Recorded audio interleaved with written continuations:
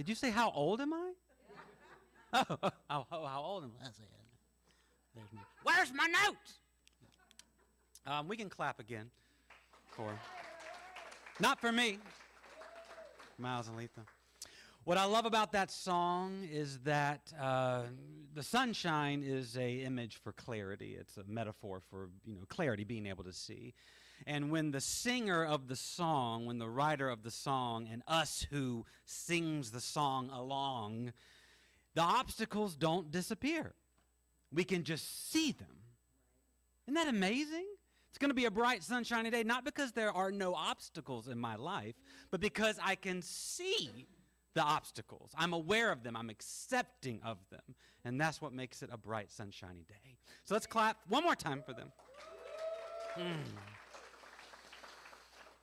And Amy, you speak like gentle rain in the springtime. As you're sitting here talking and just flowing energy out, and sometimes I don't even know what you're talking about, but I love it. It reminds me of someone. But it's like a gentle rain. Your voice is like a gentle rain that just washes over me. So we can clap for Amy one more time. So this may surprise you, but last night I got angry. Oh, what? What? No. That my children. What? What? That doesn't happen. So Livy has no idea, Livy is my oldest daughter, that I like to sleep. And my sleep cycle is regimented because I am old. And so knowing I had to be here at a certain time this morning or Dusty would be angry with me, I said to myself, I'm going to bed at this time. She didn't care. So at 11:45 last night, she calls me or texts me and says, okay, I'm ready. Come and get me. And so I have to go get in my car. And, of course, Becky is saying exactly what I want her to say, the wife. She's like, I'll do it. Does that mean she'll do it? No. It means that I want it on record that I offered. And I want you to say, no, I'll do it. So I said, no, I'll do it. And then I went to pick her up. And I was angry the whole time. Of course, she got in the car. I know it. Amen, brother. The whole time. And, of course, when she gets in the car, she's just like I was when I was her age. You'll remember this. I'm going to do exactly what I want to do, Dad, and then I'm going to feel bad about it. So she gets in the car, and she's like, Dad, I'm so sorry. Are you mad at me?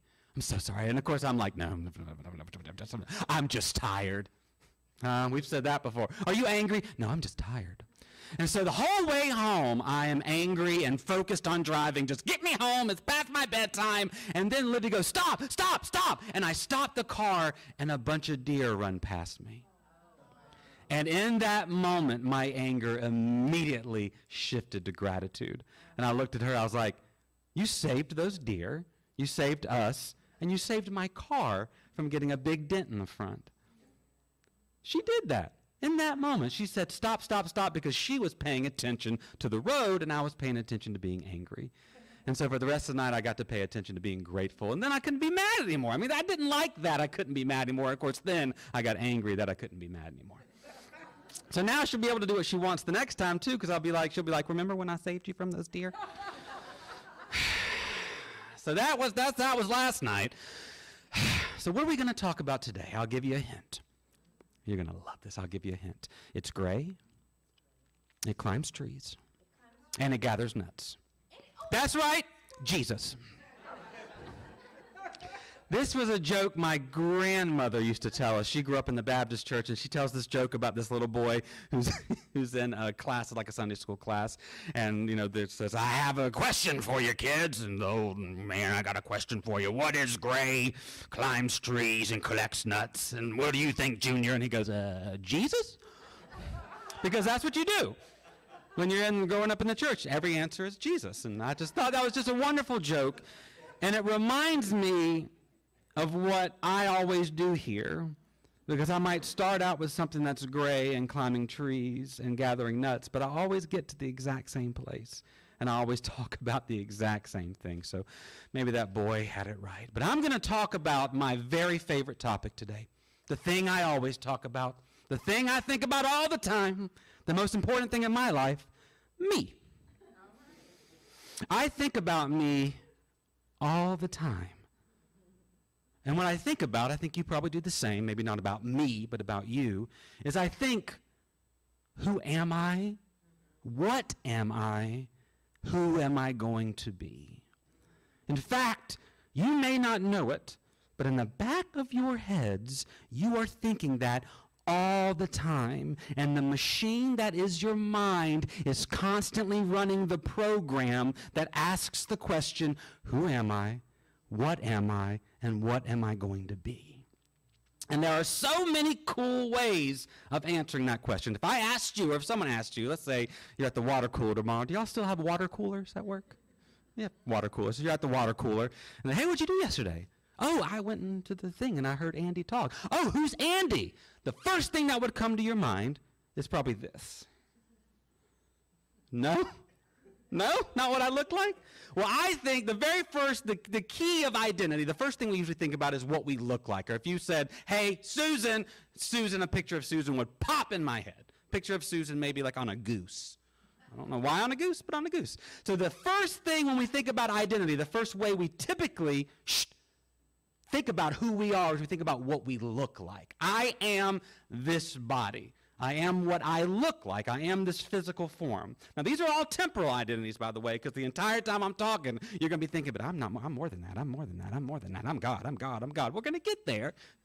The squirrel will become Jesus, but these are temporal identities. So the first thing we think about is I am what I look like. I am this physical form. I am what I see in the mirror. When I look in the mirror and see me, I'm like, yeah, that's me.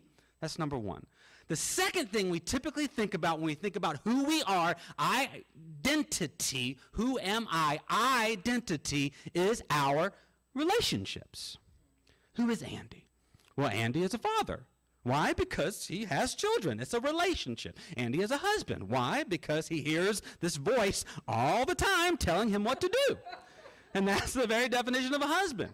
Andy is a son. Why is Andy a son? Because Andy has parents. Andy has that relationship. Andy is a brother. Brother, what's up, brother? Because Andy has that relationship. We are who we relate to. So that's number two. So one, I am my body. I am this thing, this temporal identity. I can see myself in the mirror and go, yeah, that's me. And two, I am my relationships. I'm who I relate to. But there's more than that. I could also be my occupation. This is America. When you meet someone, what's the first thing you ask? What do you do? What do I do? Well, I am a minister. That's my occupation. It's part of who I am. I am a chaplain. It's part of my occupation. It's a part of who I am. So we describe ourselves using our occupation. Body, relationship, occupation. There's more. Society. I am the society that surrounds me. What is Andy? Oh, he's a white American. White American.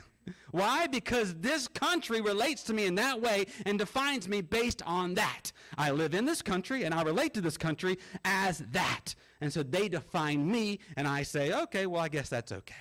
So many ways of claiming and figuring out who we are.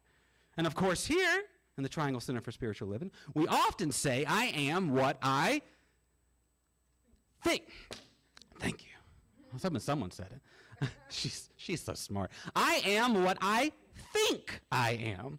And of course, if you look at back at the things I just said, all of those are really just thoughts. I am what I think I look like. I am what I think I relate to. I am what I think my society says. I am what I think my job is.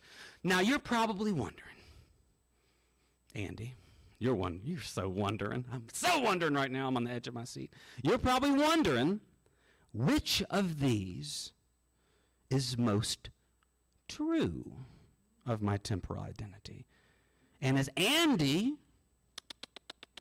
going to tell me which one of these is the most true of my temporal identity?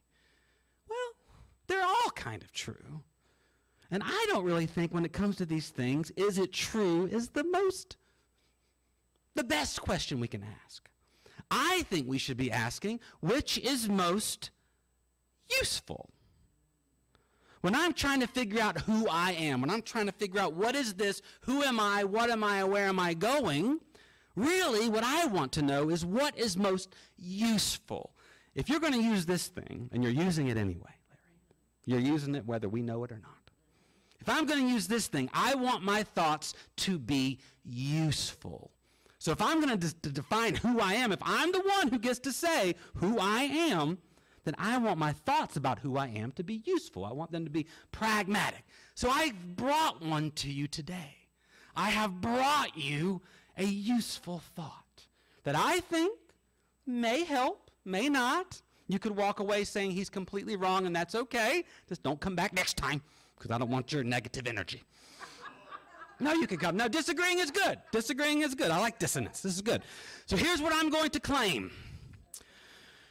Are you ready? You're not going to like it. You're going to hate it. Let's go. You ready? Are you ready? I am claiming that one of the most useful forms of identity is you are what you do. Ooh, you don't like that, do you? You like that? You're not. So here's the thing. You're not really supposed to like that. If I say, no, you can like, you're different, you're Rain. But you're not supposed, this side is not supposed to like that. And here's the reason. We have a reaction to that for a couple reasons. You are what you do. I am what I do. You're not going to like it, number one, because you have spent time in spiritual communities that are trying to get you deeper into existential identity beyond temporal identity. And that's cool. That's what we're doing. But I'm talking about temporal identity, so we can suspend that judgment. Two, you're not going to like it because we live in a country that constantly tries to define us by what we can produce. And we attach doing to production. I am this because I do this, therefore I produce this for the gross national product, yay America. So you're not really supposed to like it, but I think if you give me the benefit of the doubt, I can convince you. And if I can't convince you, it's okay. Your life will just be terrible. You are what you do. Why is that a really groovy thought? Because I think it contains every other thought about identity. That's right, Susan, I said it. I am what I look like. I am this body. Why? Because of what my body is doing. Life is doing something biologically right here in front of you right now. My body is life doing something biologically as this entity, and I am what my body does. This is my vehicle for life. And I am that vehicle. Temporally, I am the changes that go into my body. Right now, I am digesting coffee. Can you see it? Can you see it? Can you see it? I am digesting coffee. Later on, I will return the coffee to the world and I will refill it again. I am that. That's what my body is doing. It is participating in those functions. When you sleep, your mind is still working. When you go into REM, which is rapid eye movement, and you stop dreaming and you drift into deep consciousness, your body is still working. If it stops, have your spouse. Your body is constantly doing things. Life is movement, and guess who you are? You are life living as you, as this body. Convinced you? Not quite. I am my relationships. What makes me a father? A couple different things. I'm going to get to the picture in a minute. It's a great picture. A couple different things. One, biologically, 15 years ago, I did something with someone. And now there's a 15-year-old girl. And you could say, well, you're not doing that anymore. You're married. Right, right. But, so you could say, no, you're done with that. You're not her father anymore because you're no longer doing that. Well, guess what my DNA is doing? It's working inside of her right now. Oh, that sounds terrible. But, you know, my chromosomes, the reason she looks like the way she looks, the reason she acts the way she acts is because I provided genetic material that is still working inside of her. Biologically, I'm her father because what her body is doing. That sounds better. But my father had a little picture. I can still see it. It was a woven picture. It's like woven, like the words were woven. It said, any man can be a father, but it takes someone special to be a daddy. I remember that. I remember that. Daddy. I remember that. Why am I a father? Biologically, because of the DNA stuff. But more importantly, we know that biology is a very small percentage of fatherhood. I am a father because of what I do. Because I participate in fatherhood. The best thing, the only thing a parent should do is show up. Do parent things. Participate in their lives. And then you are a father. I am a husband. Why? Because I signed a paper 20-something years ago? Well, legally, that paper is still working its way through the government files, but I am a husband because I participate. I do husband things. I participate in that relationship. I am a son because of their DNA, and I participate in this relationship. I do relational things. Body, relationship, occupation. What makes me a minister? Because I do minister things. I always say I want to be a writer. I want to be a writer. I want to be a writer. Well, guess what? I write. So I guess I'm a writer. If you want to be a writer, write. I do written things. I often call myself a mystic and a theologian. Why? Because I participate in the constant search for the experience of God and deepening that experience, and I write about it. I think about it. I participate in those things. I do those things. Those are my occupations. Why am I a white American? Because I participate in America, and this, what's it called? Is it melanin or melatonin? Melanin. And the melanin in my skin causes a different participation with this society. Will it always cause one? I hope not. But right now it causes a very unique participation in our society. I am participating in American society constantly. I am what I do. And you know why that is so cool? You know why that is so groovy? Because life does. Sounds very Southern. Life does. That's what life is.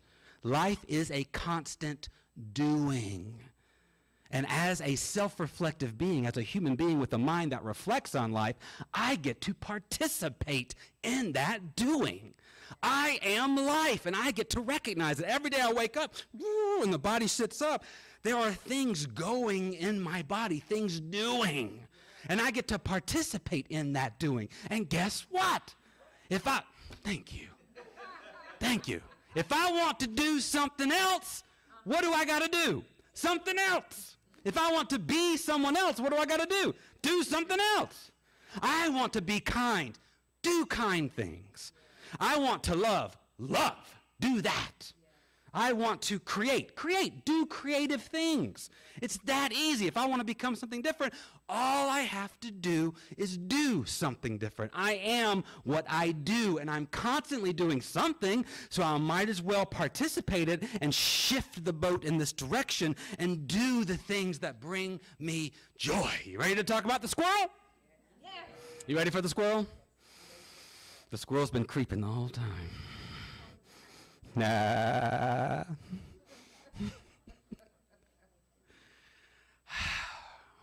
Got to talk about God.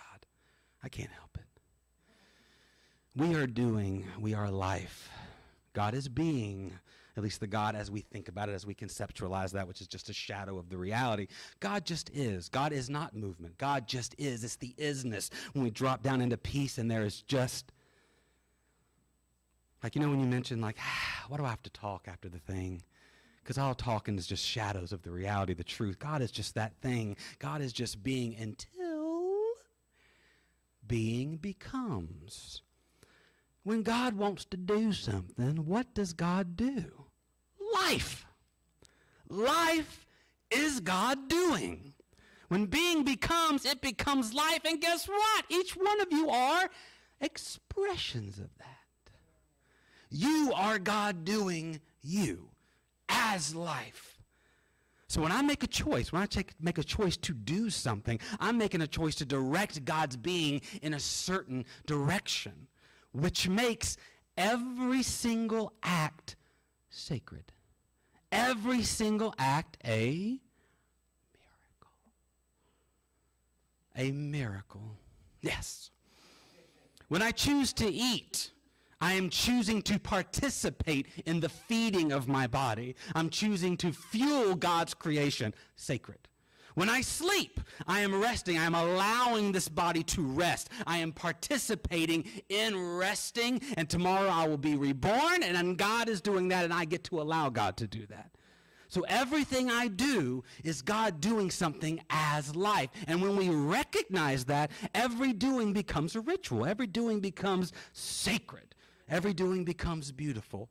And you get to participate in that. You get to make the choices. 3 questions. 3 questions. I thought you put up 2. Sorry. 3 questions. 1. Who are you going to be? Who are you going to be? 2, related to 1. What are you going to do? Question 3, what is God going to do with you? 1, what am I going to be? Who am I going to be? I'm going to be what I do. I'm going to be kinder, so I'm going to participate in kindness. I'm going to be creative, so I'm going to do creative things. I'm going to be a light, so I'm going to shine. I'm going to be the rain on somebody's crops, so I'm going to let my life flow. I'm going to be those things. Number 2, what am I going to do? I'm going to do what I become, and I'm going to become what I do. And I'm going to think about it every moment. I'm going to be aware that every doing is a sacred act, that even as I lift my finger up and close it like this to make a point, that is a sacred act, because without me, God couldn't do this, and without God, I couldn't do this. So even right now, in this moment, I get to be what God does as life. So 1, who are you going to be? You get to decide. You get to make that choice. You get to do those things. 2, what are you going to do when you leave here today? What are you going to do? And 3, what is God going to do with you? Because when you drop down into that sacred barrel, when you get down into the being that exists and you open that up, you said something, somebody said something. Increase, you said. Increase the soul. You said something about, when I'm in this room, you have increased the container, the soul as the container. So every time I get down into God, every time I do spiritual things, I increase and expand the soul and allow more of that God to pour through me, making those moments, making that doing sacred. So that's all I want you to do today. All I want you to do today is do. But as you do, I want you to remember, I am God doing, and I become what I do. So who do I want to be? What do I want to do? And man, what's God going to do with me? Whew, you're tired of listening. I'm tired of talking. Let's pray.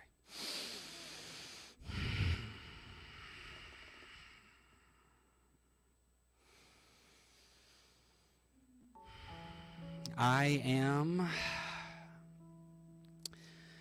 a temporal manifestation. I am life moving. I am cells and molecules in DNA.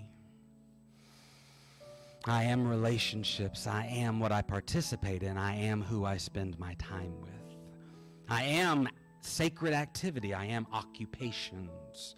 I am what I choose to give my time to. I am government and society and culture. I am all those things. And I am more. I am before Abraham. I am this morning. I am before the foundations of the world were created. I am. So what am I going to be? What am I going to do? In this moment, all that we can do is ask that every sacred moment be realized as such.